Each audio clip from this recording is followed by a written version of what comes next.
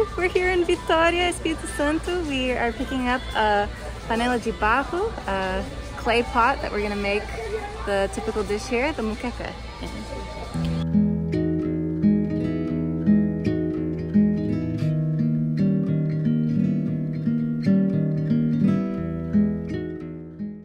Vamos fazer uma moqueca capixaba. Capixaba porque é do Espírito Santo. Today we're going to make a Moqueca Capixaba, which is a special dish here from the state of Espirito Santo. Aqui nós usamos a panela de barro.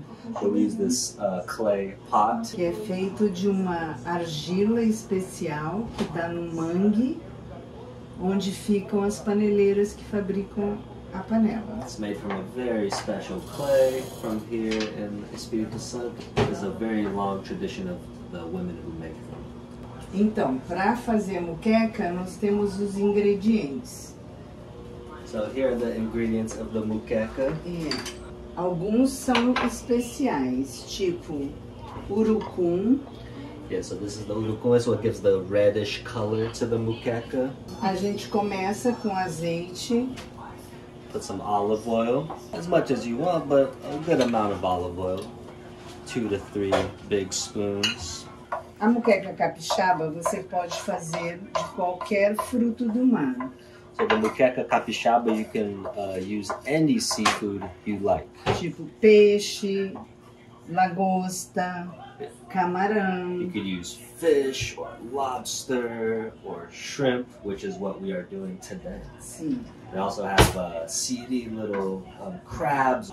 Também se faz de peixe que dá em árvore, que é a banana. Yeah.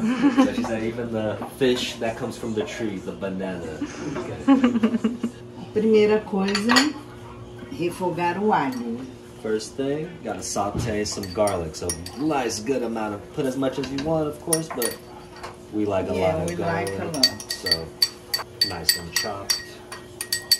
Picadinho. Sim. Eu já vou colocar o urucum.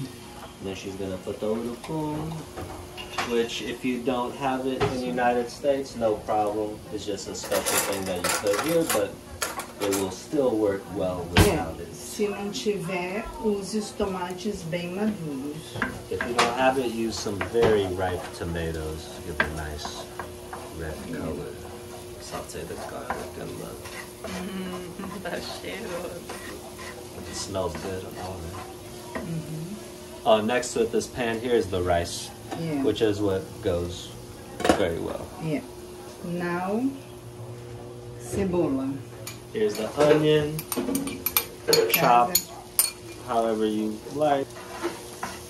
There's two kinds of moqueca. There's the moqueca from Bahia and moqueca from Espirito Santo. And in Bahia, they use dendê, the palm oil, and coconut milk. And sometimes some other things too, like bell peppers and different things. Here in Espirito Santo is a little more simple, no dendê or coconut milk. Para fazer a moqueca de camarão, camarão cozinha em 3 minutos. Yeah, to do the camarão, the shrimp moqueca, is a little different than the fish moqueca because of how quickly the shrimps cook. Então, o que tem que fazer? Primeiro faz um molho bem espesso de tomate. Quando estiver bem espesso, adiciona o camarão. So, yeah, so when you do a nice concentrated sauce with tomato, you then will add the shrimp at the end. If you were doing a fish moqueca, that's what that's Sim, se for de peixe, até aqui pode ser igual. Up to here would be the same steps? Sim, aí faz tipo uma salada com tomate e o cilantro. Yeah, so then you'd make like a little salad with these tomatoes and cilantro.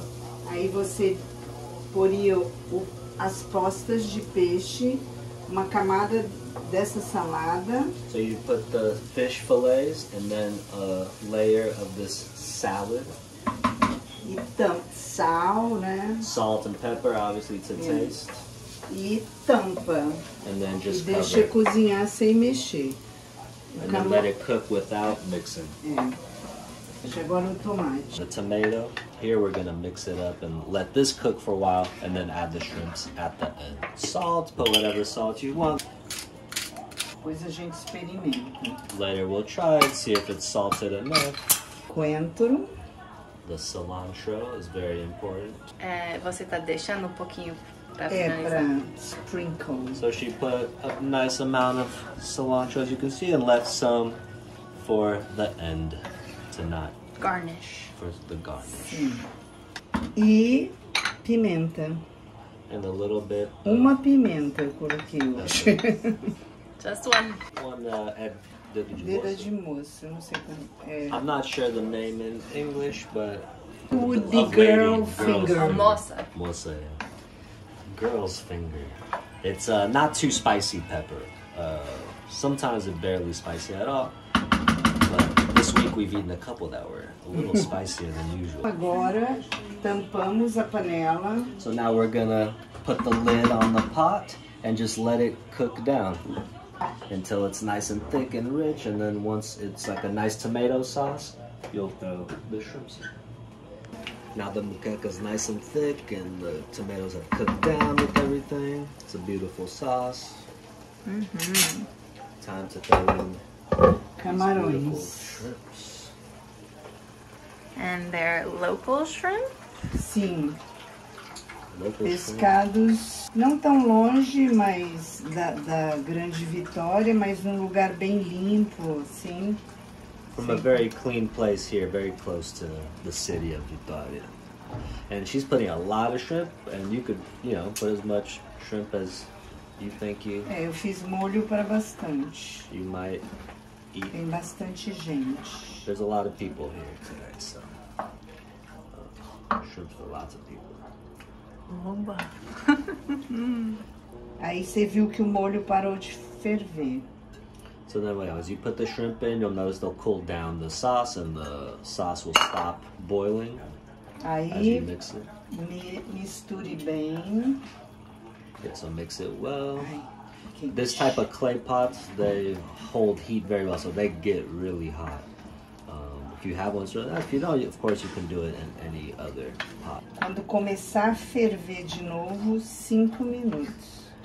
And then as it starts boiling again, put the top back on, let it sit for a few minutes, and it will be ready. Está fervendo. It's now boiling, Marcamos 3 minutos agora. so we're gonna do 3 minutes, and then It's okay. it'll be good.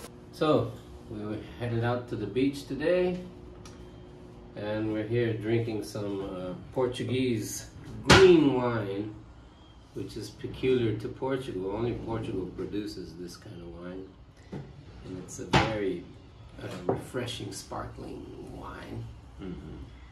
And we had the opportunity to get from a local, what we call barraca, which is like a kiosk, a fish that is very typical of this region of Brazil. In fact, if you go along the coastline, south is Rio de Janeiro, north is Bahia.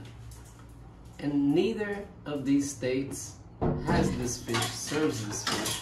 And it's a staple of the state of Espirito Santo, and especially here in Vítoria, when tourists come, they must try out the peroá. These are small peroás.